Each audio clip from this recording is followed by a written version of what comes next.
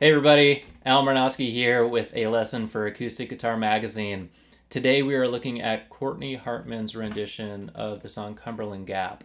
This is an old-time fiddle tune that's in 3 parts. You should go check out Courtney Hartman's version if you haven't heard it already, because it is a fantastic solo guitar recording. It's really lovely.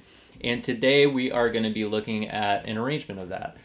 She plays through the tune 3 different times, and the further she goes, the more she starts to improvise. This version here is based off that first version that she uses in her recording, that first pass through the tune. So definitely go check out her version if you haven't already. Also, if you are just finding this through YouTube, you should go find the write-up and the tab at Acoustic Guitar. You can find it at the website. It's acousticguitar.com. There should be a link below this video. So you can find the text that gives some more background information and also has all the tab for this as well. So you'll be all set with that. There are 2 things I'd like to talk about with this tune. I will just play through it real quickly, but as I do, I want you to notice these 2 things. One are chord shapes that are being used in the left hand. So even though this is kind of like a solo guitar arrangement, it is based off these kind of bigger open chord voicings like C and F and G. So I'll go through those in a second, but watch for those chord shapes. Also listen for notes ringing out throughout the tune, kind of open strings ringing, also fretted strings ringing as other notes continue to be played. So listen for that and watch for these chord shapes. Anyway, here we go. This is the arrangement as it appears in Acoustic Guitar Magazine. I'll play it through now. I'll also play it through at the end of the video much, much slower. All right, so here we go.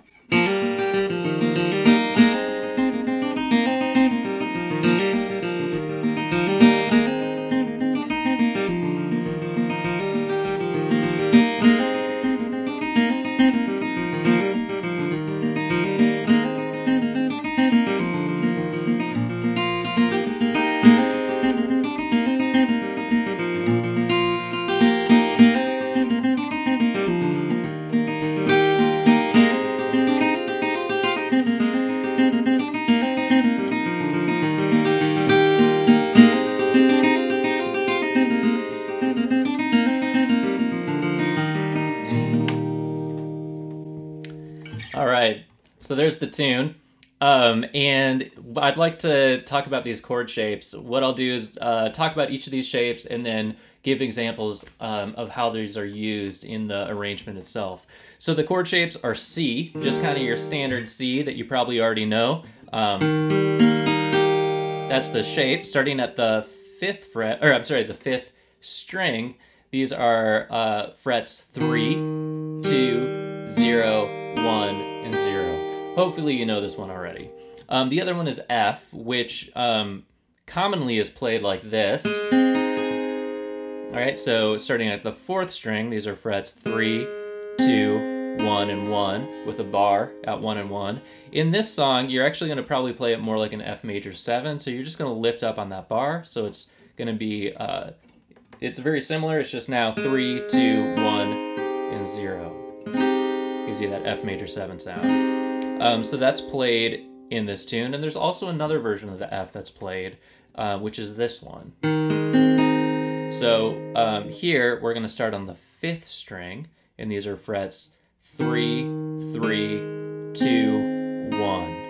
All right. So we're playing these inside strings 5 through 2, frets 3, 3, 2, and 1, and you're going to start it with your 3rd finger, your ring finger, and lay that down on that 3rd fret. Then you're going to take your pinky finger and lay that down on the next string above it at the 3rd fret. And then you got 2 and 1. So that's another version of the F chord right there. You'll see both of these, that F major 7 and also this version of the F. Both of those will show up in this tune.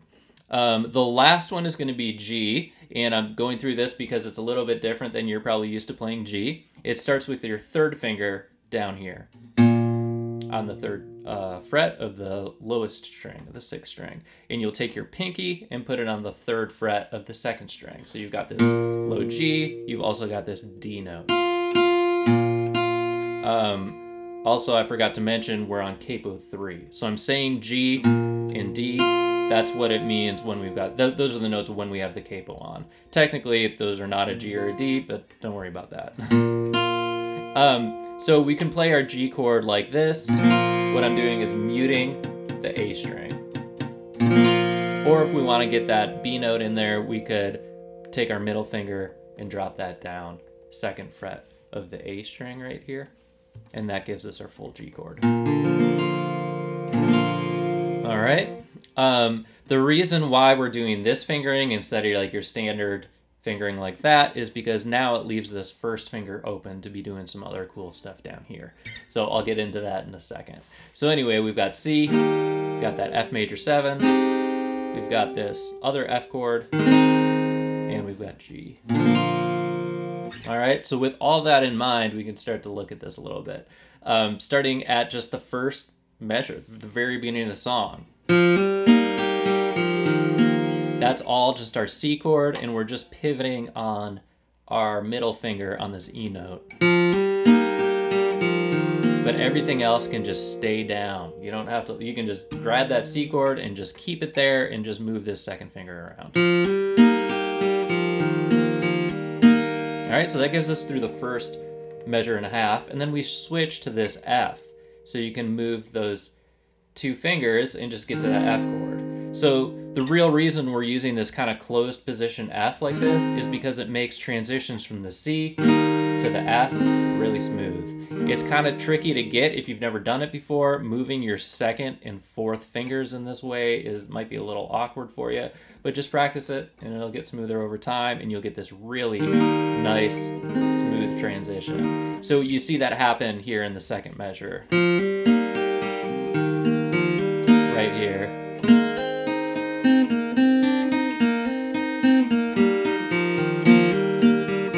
And it happens again.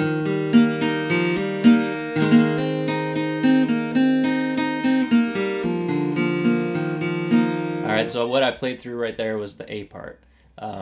Just one time through the A part, showing those transitions between the C and the F. That kind of closed position F.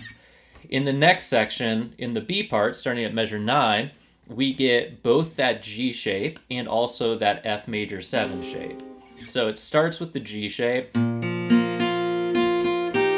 And the reason we're using this fingering like this is because that index finger, I mentioned that before, and that shows up here. Right there.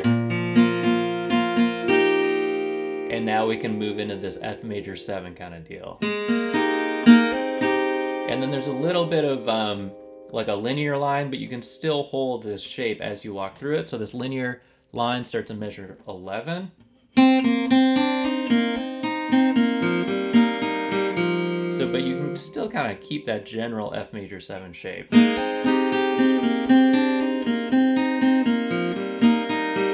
then back to the G.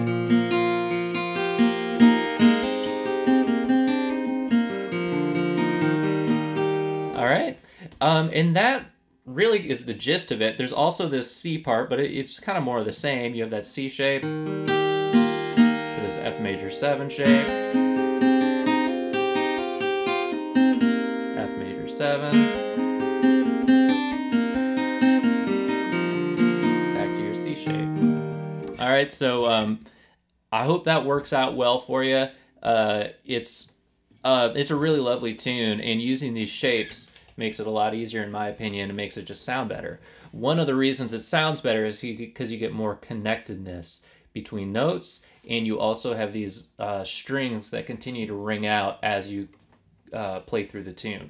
So the other thing I just wanted to mention here was letting strings ring out as long as they can. So open strings can ring, continue to ring until you fret them again. Fretted notes can continue to ring out until you have another position shift. So just for example, let's just look at the first few measures again. Very beginning of the tune, starting in measure 1.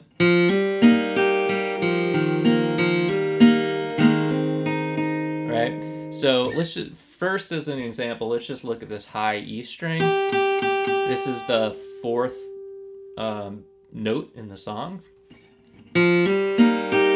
Right? We can let that, I'm just picking this one because it's an easy one to hear, and you can hear continue to ring as I go through and play other things. It's still kind of continuing to ring through all of that.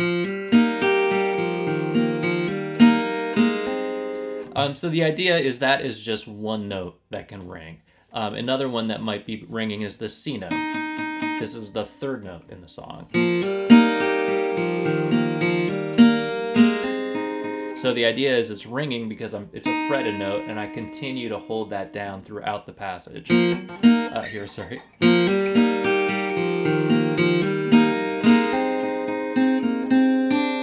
First time I lift up is on that B note, and that's in halfway through measure 3.